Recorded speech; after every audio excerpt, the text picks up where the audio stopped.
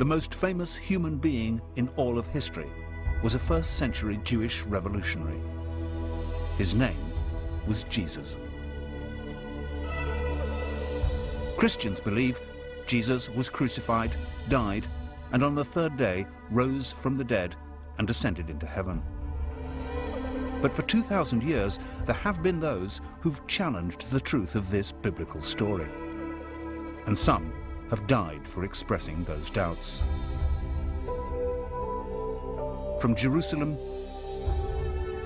to the villages of southern France, from the wildness of distant Kashmir to the exotic Philippines, we shall try to solve this 2,000-year-old mystery. We'll take a journey that asks, did Jesus really die on the cross?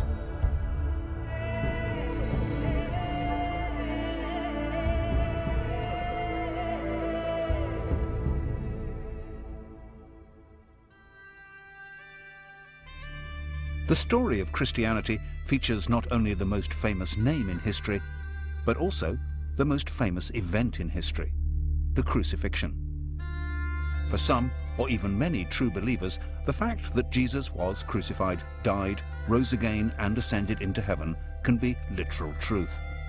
But throughout history, there have always been those, sometimes Christians, who've asked awkward questions. Would a man die after only 6 hours on the cross? Was he drugged? What really happened in the sepulchre? And if Jesus didn't ascend into heaven, then where did he go? For many Christians, these questions risk undermining the whole basis of Christianity and are extremely controversial. The most crucial part of the story, which all Christians are expected to believe, is the idea that Jesus rose from the dead, the resurrection. The resurrection is actually the primary story at the heart of Christianity, without which you wouldn't have a movement. You could have Christianity without the virgin birth. However, none of them tells it without a resurrection story.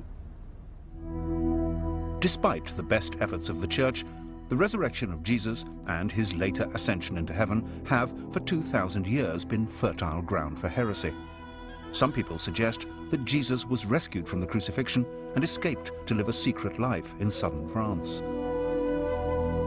Some have been convinced that Jesus survived and traveled to the mountain kingdoms of Kashmir, where he lived to the age of 80. With the help of leading historians and theologians, we will examine these most controversial theories.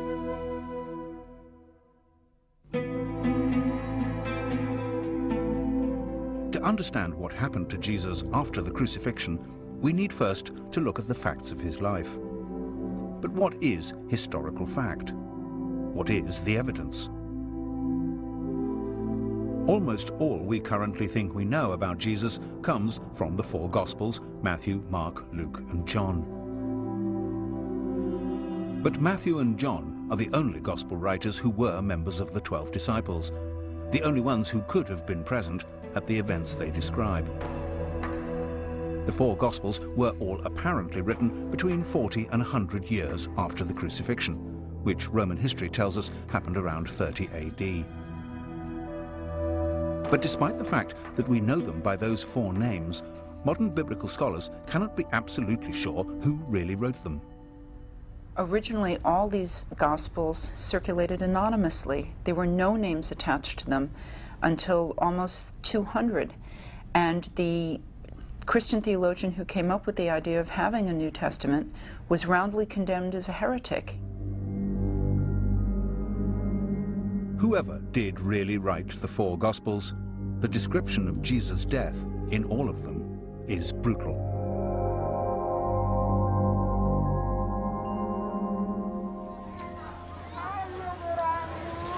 Every year at Easter, Christians in the Philippines reenact the crucifixion of Jesus.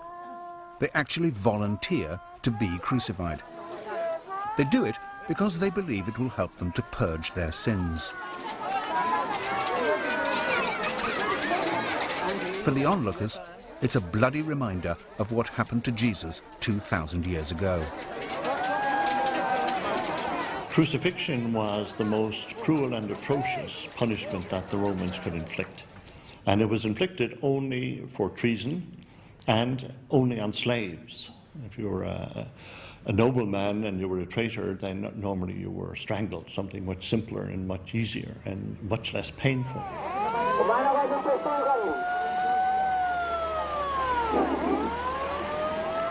After condemnation, the beam, the crossbeam, was strapped to the shoulders of the criminal, and he paraded through the streets with his arms stretched out. At the place of execution, then, nails were hammered into the hands and the feet. In the Philippines, they do use real nails. They do experience the real pain that Jesus felt.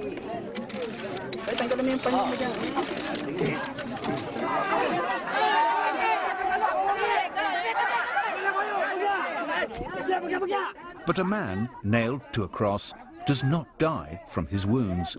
He dies, surprisingly, from suffocation. Hanging by your arms, the chest is compressed. It's hard to breathe without supporting your weight with your legs. Over time, the strain and the pain make that impossible, and you're unable to breathe. In the Philippines, the volunteers are brought down from their crosses within an hour. Death from crucifixion takes much longer, often several days. The only way to hasten death on the cross was to break the legs, making it immediately impossible to support your weight, and therefore to breathe. But the Gospels are all agreed that Jesus died after only 3 to 6 hours.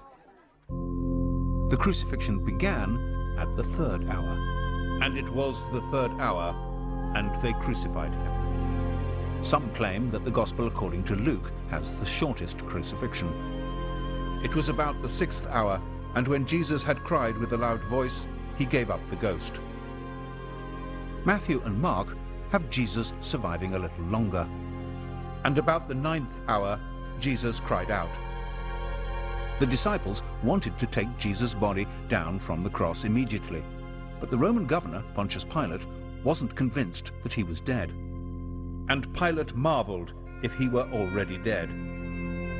Pilate was reassured by the centurion, but this was the same centurion who had earlier said, "Truly, this man was the Son of God."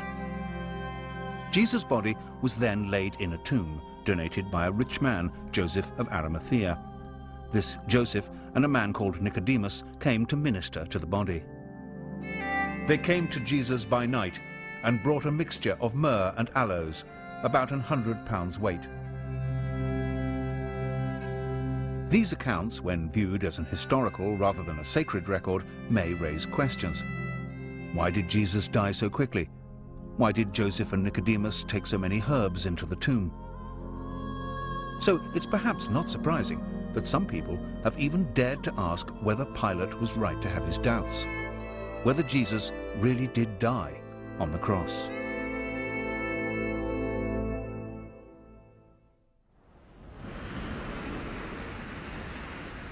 That Jesus might not have died on the cross is an explosive idea, particularly for Christians.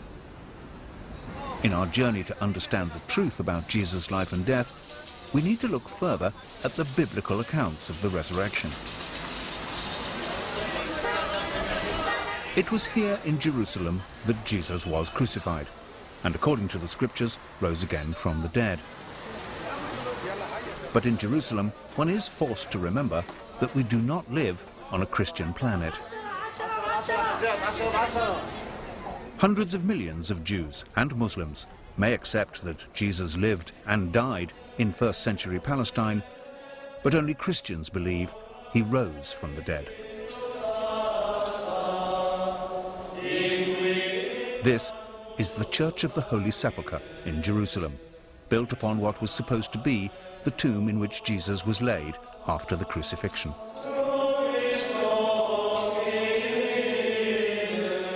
This, according to devout Christians, is the exact site of the resurrection. And if anything can be described as the cornerstone of the Christian faith, it is the resurrection. The resurrection of Jesus, as far as all the Christian churches are concerned, is absolutely fundamental to the faith. There's no question, in my mind, that it's ever going to be changed. The resurrection may be fundamental to the faith, but in our examination of what really happened, it's hard to find solid historical evidence. The four Gospels all tell different stories. When we read the resurrection narratives, it's like reading four different reports of the same football game in four rather different newspapers. And the fact that actually there may be some disagreement about whether it was a foul or not doesn't mean that there wasn't a game and that somebody didn't win it and so on. If one of them says there were two angels and another one says there was one angel, if one of them says Mary Magdalene was there all by herself and somebody else says Mary Magdalene was there with one or two other women, then these are the sorts of variations that you expect to get, like the different newspaper reports of the football match. And they're not something that should worry you to the point of saying, therefore nothing happened. That would be quite a false conclusion. But in the earliest versions of the earliest Gospel, Mark, there are no resurrection appearances at all. The Gospel simply ends with the discovery of an empty tomb. The last verses of Mark, which do contain resurrection stories, were added 200 years later. None of the Gospel stories is CNN in Jerusalem in the year 30. The Gospels are written in the form of historical biography, so many people have assumed that they are exactly that. But that's not actually what they are. They're written to demonstrate to people the importance and the meaning of Jesus and his teaching. That was what they're for, and they do that very well. But they're not primarily interested in what actually happened back there. Matthew and Luke do have resurrection appearances, but they don't agree about the details. In Matthew, Jesus meets the women near the tomb and then meets his disciples just one time, and that is on a mountain in Galilee. In Luke, Jesus meets two unnamed disciples who do not recognize him, and then with the 11 remaining disciples before leaving them in a village outside Jerusalem. The last Gospel, John, has many different resurrection stories. For many modern scholars, these variations suggest that the stories were not written to tell of a miraculous event, but with an entirely different and political motive. For it was the supposed witnesses of the resurrection who became the leaders of the early church. Even to this day, the Pope claims his authority in a direct, unbroken line of ordination from Peter, the first disciple said to have seen the risen Christ. Some scholars go so far as to suggest that the story of the resurrection was also created as an extraordinary psychological tool to bring in new converts. If it hadn't been for the resurrection of Jesus and his rising from the dead, victorious from the dead, we wouldn't be celebrating Christmas. It's a bit like when you go into the army. The first thing we want is to take over your body. So symbolically, let's say we're going to shave all your hair. As long as you give in on this, we got you. We got your body, which is what we want. In one sense, sometimes the churches, some churches at least, do the same. We're going to tell you something unbelievable that you got to believe. When they could just relax. If you believe it, then you will believe that they alone control heaven, that without them you cannot get into heaven, and then they've got you. You've left your brains in the parking lot. That's a statement that may be offensive to many Christians. It would certainly be offensive to the worshippers at the Toronto Airport Church, who take their belief in the literal truth of the resurrection of Jesus very seriously indeed.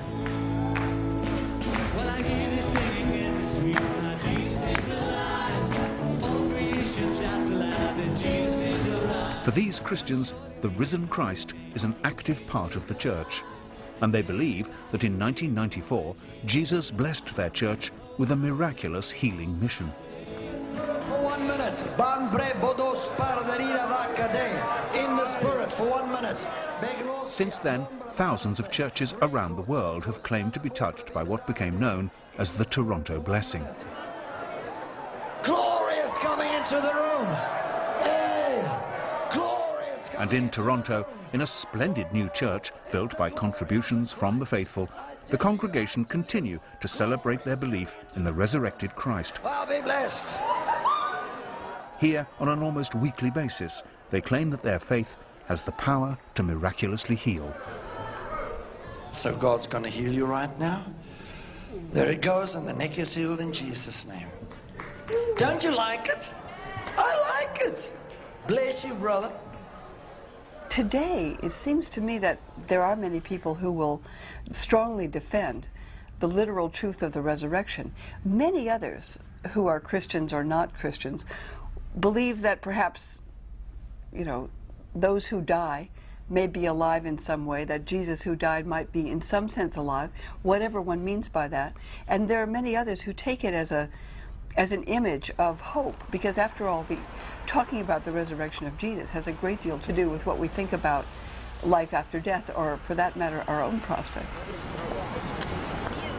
The problem for the church in the 21st century, in a technological and secular age, is that some people find it hard to believe in the literal truth of the miracles, let alone the miracle of the resurrection.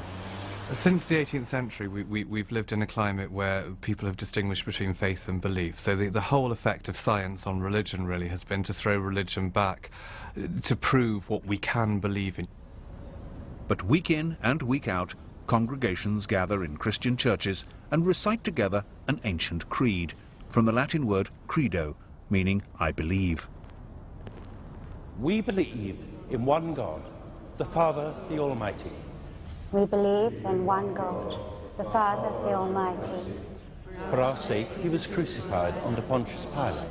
At the climax of the creed, all Christians affirm their belief in the resurrection. On the third day, he rose again, in accordance with the Scriptures.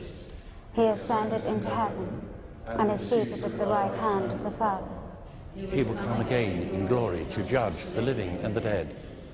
But whatever is said in church, many Christian theologians no longer consider the resurrection to be an historical fact. And this has not just been a problem of the 21st century. 1,000 years ago, a group of devout Christians in southern France also held unorthodox, heretical views. In the 11th and 12th centuries, the Cathars, a deeply religious group, believed that all material things were the work of the devil. They saw Jesus as an angel, who certainly could not have been physically crucified, and certainly would not have been resurrected as a physical body. It was actually in response to the Cathar heresy that the Church created the Inquisition. In 1244, the last 200 of the Cathars were rounded up and burned at the stake as heretics. The Church has always reacted strongly against anyone who doubted the truth of the resurrection, because that doubt insinuates that the very literal and physical gospel descriptions of the death and resurrection of Jesus are fabrications. But there is one story, also set in France at about the same time as the Cathars, which suggests that another Christian group made a discovery which really might reveal that the resurrection story was not true. In the 13th century, this whole area was a stronghold of the Knights Templar, a strict religious and military order of warrior monks. Local historian Thierry Lecon has spent the last 12 years uncovering the history of the Knights Templar in this region. The Templars came to this region. There are traces of them all over the countryside.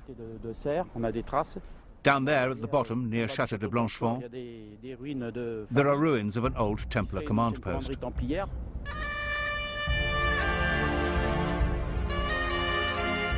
The Knights Templar were committed to poverty, chastity, and the protection of pilgrims en route to the Holy Land. But their main purpose was to keep Jerusalem and the holy sites of Christianity free from the forces of Islam.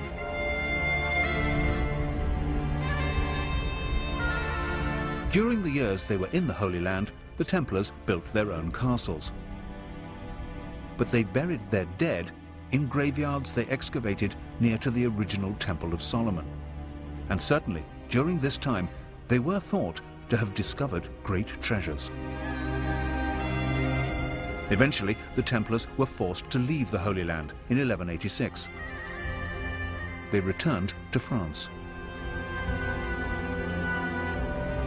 Certainly, the Templars remained powerful, rich, and incredibly secretive, so it's not surprising that people speculated about them. And there grew a legend that the Knights Templar had discovered Jesus' bones in Jerusalem, that they had brought them back to France, and they had buried them somewhere near here.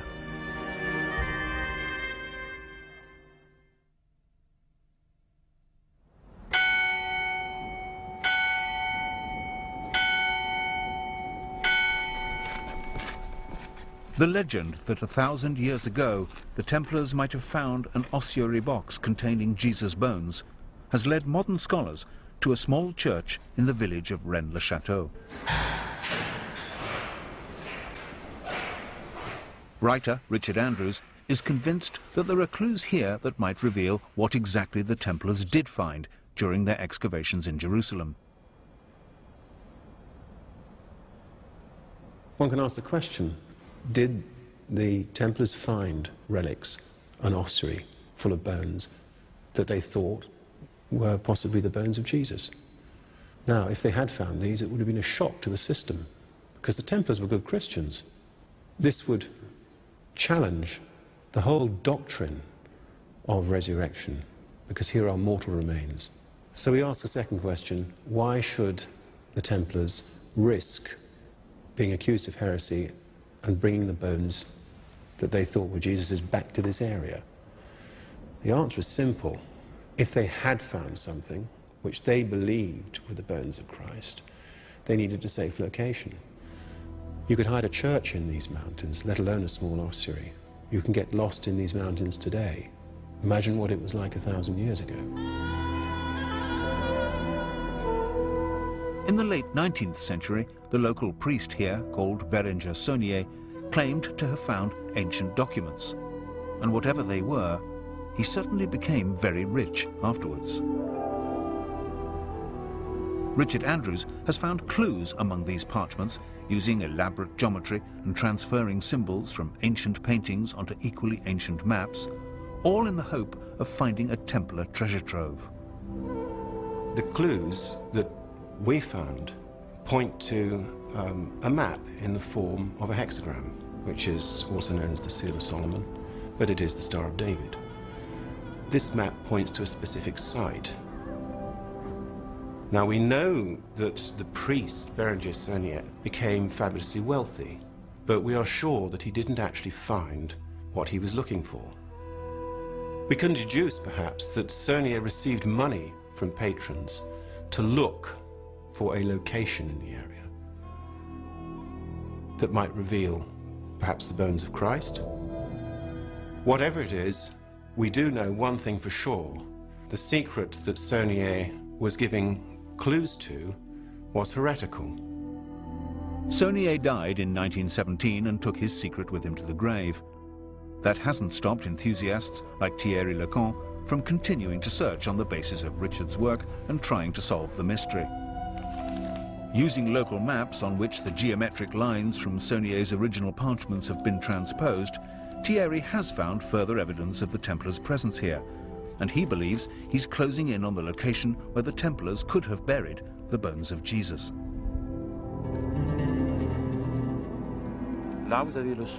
There you have the summit of Mount Cardu, and there are two cedars there, about 10 meters distance between them.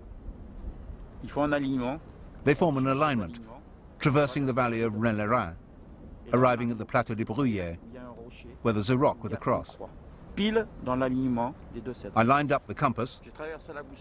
I took a long time and I made a lot of mistakes, but I was convinced I'd find something, a cedar or another cross. And then I found a cross.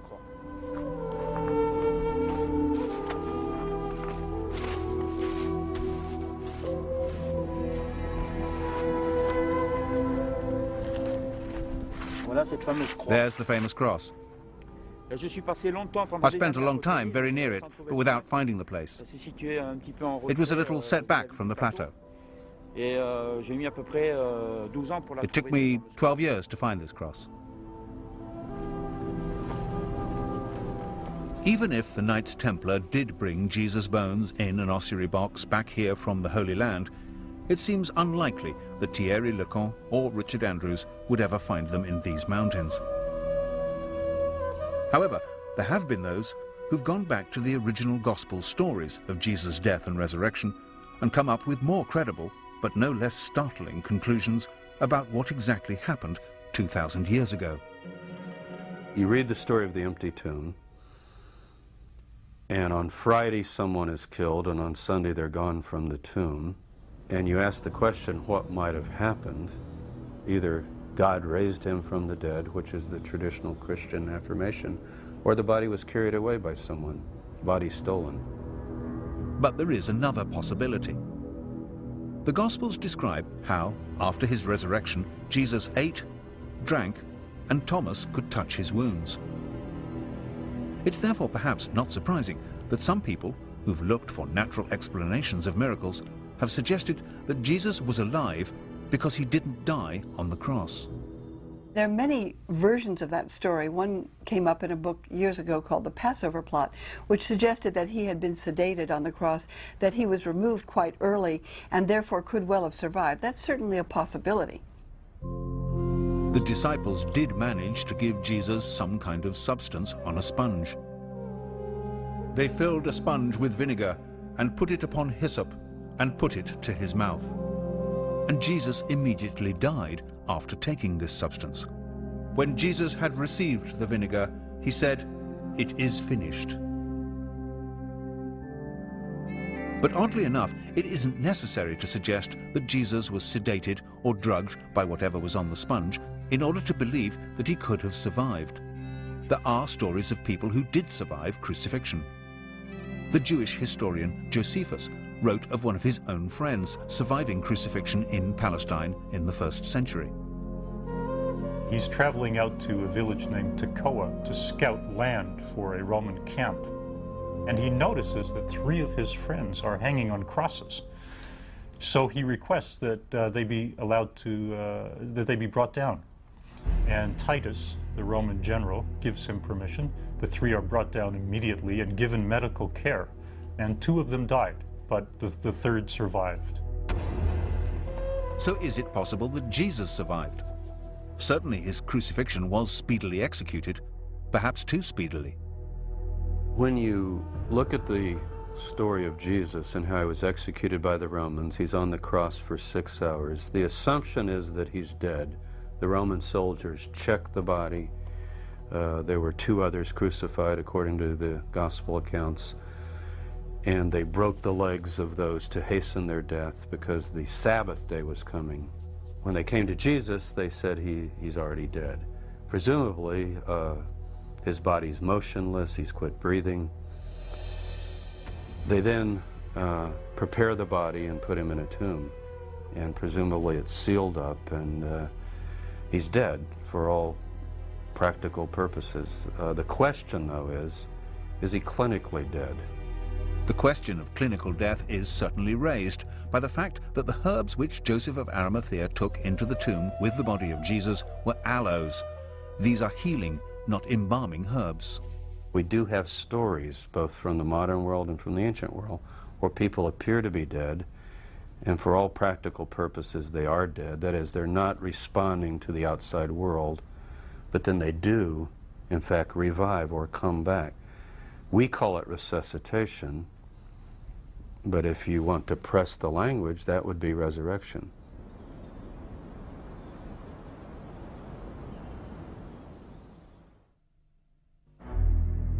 The idea that Jesus might have survived the crucifixion rather than risen from the dead seems provocative. But all the Gospels are quite clear that the disciples saw Jesus as if he were alive. If Jesus did survive, it does not necessarily mean that the resurrection story was a hoax or a deliberate falsehood. At the end of the 19th century, the English writer Samuel Butler, in his book on the resurrection, came up with the theory that if Jesus had collapsed into a shock-induced coma on the cross and then recovered in the tomb, he and his disciples would actually have thought his recovery was a miraculous resurrection.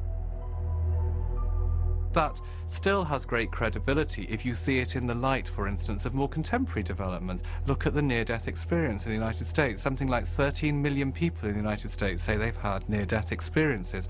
They've seen this white light. They believe it to be some form of miracle. So the idea that in the first century, when they had none of this scientific insight and they had none of these hospitals or whatever to save them, that people thought it, actually makes a lot of sense. Doesn't make them fraudsters or shysters. It actually makes them genuine people who thought they'd witnessed a miracle. Whatever the circumstances, if Jesus was alive, then he and his disciples face a serious problem. If Jesus was placed in the tomb and somehow was revived, he himself would certainly think that was an act of the grace of God. I came right to the bars of death and was brought back. But now there's a practical problem. It's a political problem, actually. Romans basically do one thing to messiahs. They crucify them. If Jesus did indeed survive crucifixion, either through resurrection, as the Bible tells us, or more controversially, through resuscitation, then he is once more a condemned man. The Bible is said to solve this problem with a miracle called the Ascension. Jesus is taken bodily into heaven. But the interesting fact is that the Ascension does not actually appear in the original form of the Gospels. The Ascension references in Mark are among the verses which, as we've seen, were added 200 years later. There is one line in Luke which reads, "and was carried up into heaven." But again, this does not appear in all Bibles. It was in fact inserted simply because the Ascension is referred to in a later book of the Bible, the Acts of the Apostles, and it's always been assumed that Luke was the author of the Acts.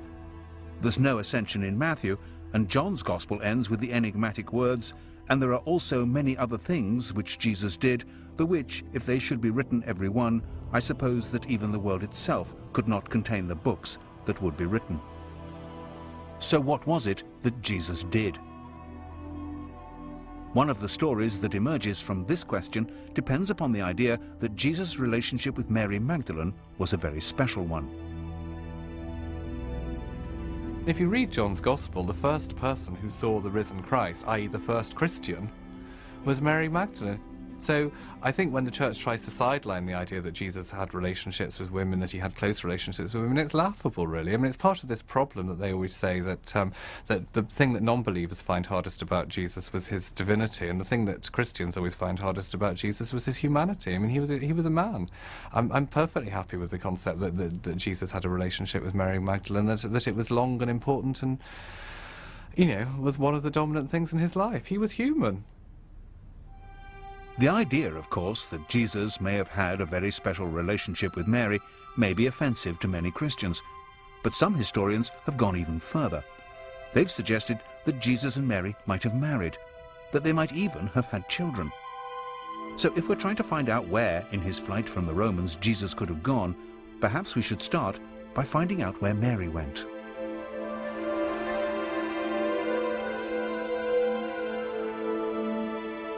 There is a tradition that some years after the crucifixion, Mary Magdalene came to the Camargue region of the south of France. Here she lived and died, and the Basilica Sainte Marie Madeleine is a shrine to her memory. This was the center of what became known as the cult of the Magdalene. The cult of the Magdalene was very powerful in France up until the Middle Ages. The faithful wanted to believe in a mother figure, and the church were very anxious that they should not believe in Mary Magdalene as having been a mother figure for obvious reasons, which were that she might have been the spouse of Christ, that she might have had his child, that she might have produced a bloodline. The local legend describes how Mary Magdalene came here with her brother Lazarus and her sister Martha and a few companions. If the relationship between Jesus and Mary was as close as some sources suggest, perhaps one of those companions, traveling incognito for fear of arrest by the Romans, was Jesus himself. Jesus could have taken ship at Caesarea or one of the smaller ports up the Syrian coast, and he could have left for another life. And he could well have arrived, as a lot of people believe, in this part of France and begun a new life. He could even have brought his family with him. So these stories could have a historical foundation. After her death, Mary Magdalene's relics were placed in a sarcophagus and then hidden. It was not until 1279 that they were rediscovered, and this basilica was built for their safekeeping. Sealed within the crypt, in the center of the church, is what is claimed to be the skull of Mary Magdalene.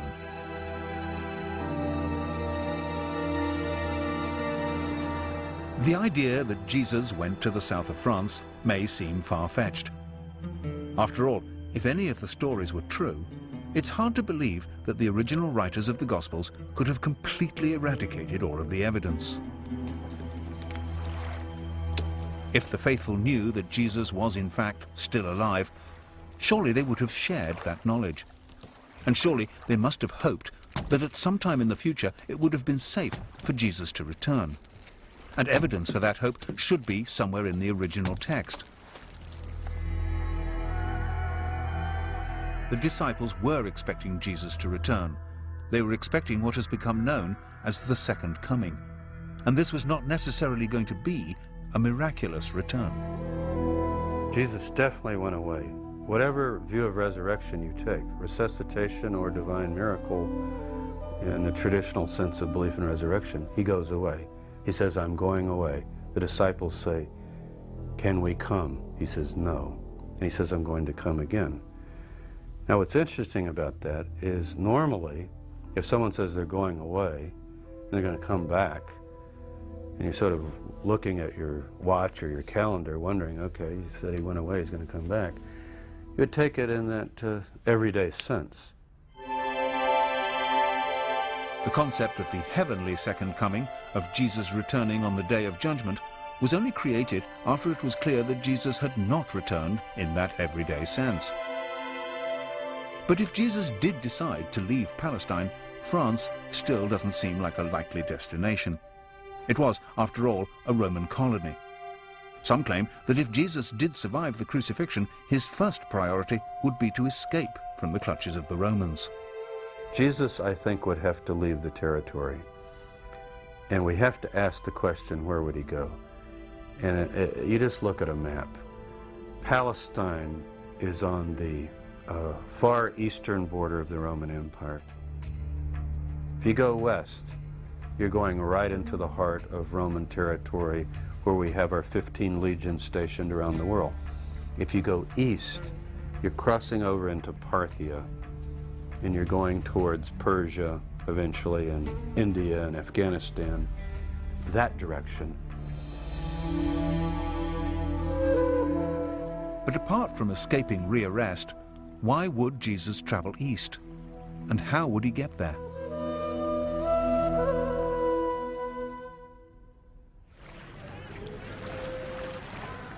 If Jesus did want to travel east, away from the Roman Empire, the journey from Israel was surprisingly easy by land or by sea, on the Silk Route or the Spice Route. It's an accepted fact, for instance, that the disciple Thomas traveled to India and founded a Christian church there. The great tradition of the Indian church is that it was founded by Thomas the Apostle. To travel to India would be no problem. He just had to go down to Gaza and link up with one of the spice trains returning, and then from Yemen get a boat to India. It would have been a very simple, easy procedure that was done regularly. And there's another reason why Jesus might have been tempted to go east. But to understand that, we have to go back to the year of his birth. We all recognize the story in Matthew's Gospel of the 3 wise men from the east who followed a star and presented themselves and their gifts to the baby Jesus. What we perhaps don't recognize immediately is the similarity between this story and the traditions of a religion that is 500 years older than Christianity: Buddhism.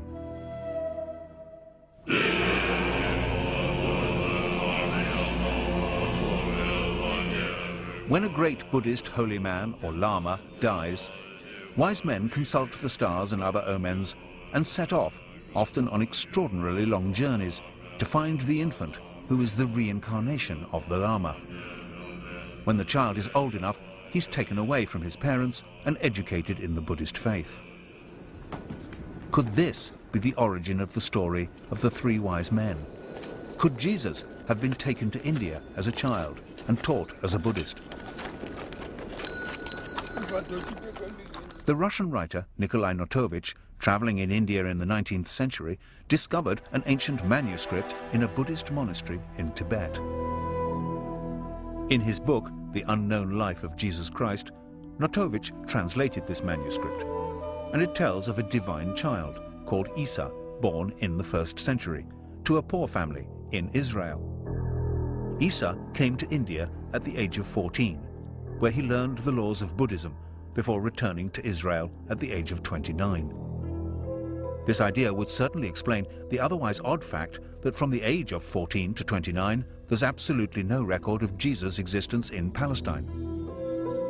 Certainly Jesus' later teaching and miracles have uncanny parallels with the teaching and miracles of the Buddha. Loving your enemies and the idea that the meek will inherit the earth have absolutely no tradition in the Jewish religion, but are entirely consistent with Buddhism. And the Buddha was known to walk on water and miraculously to feed many hundreds of his disciples with only a few scraps of food.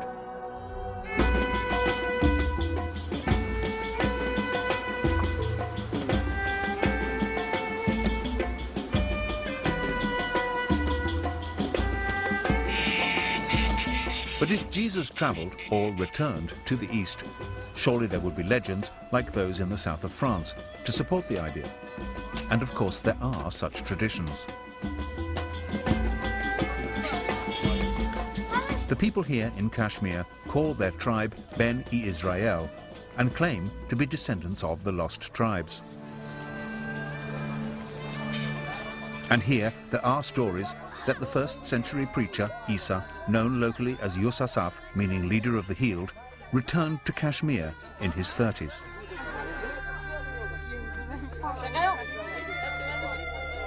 Yusasaf's ministry here can easily be seen as a continuation of the Jesus ministry.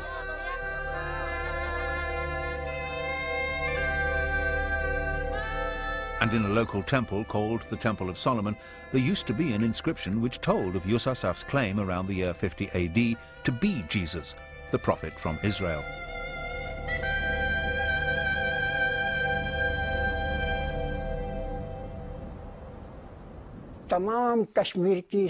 Kashmiri history books tell us that Yusasaf came from abroad. He was a prophet and a messenger. He came from Israel. He came to spread his teachings.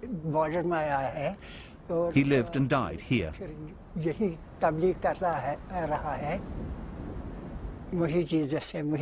He is Jesus. He is Isa.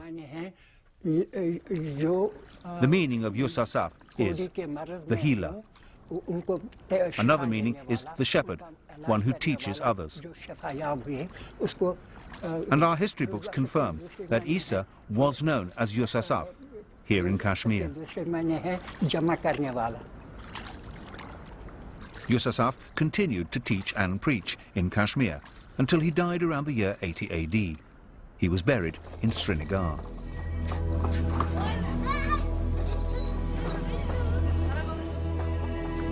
And this, they say, is Yusasaf's tomb.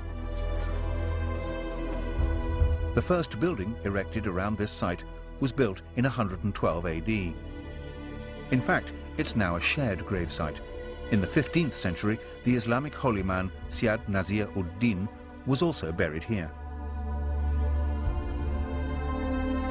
Although both gravestones under the cloth point north-south in the Islamic tradition, the body of Yusasaf is buried beneath in a grave dug east-west in the Jewish tradition.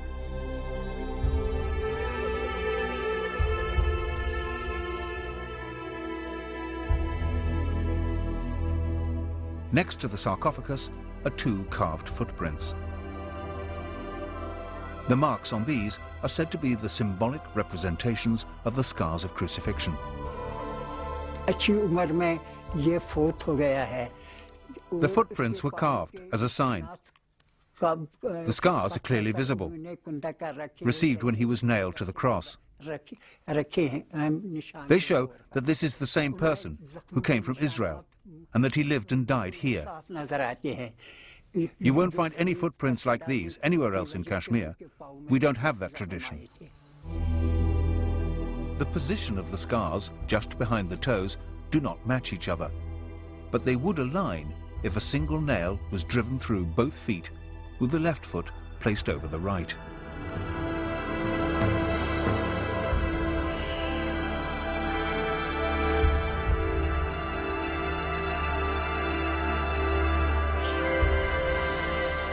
There are many who believe this tomb to be the tomb of Jesus.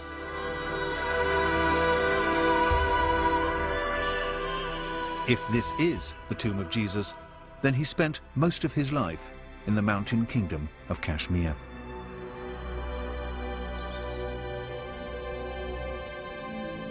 He did not die on the cross. There was no resurrection. He did not ascend into heaven, and he does not sit at the right hand of God.